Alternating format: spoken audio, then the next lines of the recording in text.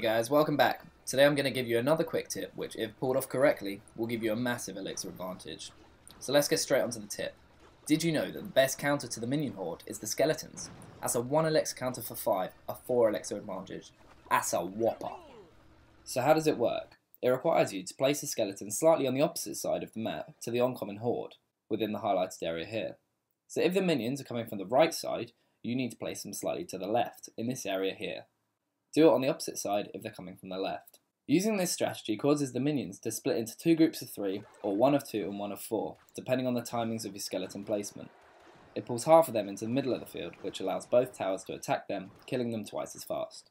Try not to use this strategy if your enemy has something coming down the other lane at the same time. It causes the first tower to lock onto that troop, which means that a few minions will get lots of free hits onto the tower, as demonstrated here. So that's my quick tip for today. Maybe consider putting those 1 elixir spooks into your deck. They're one of the most efficient cards in the game after all. Thanks for watching today's video. I hope it helped some of you. Until next time, bye for now.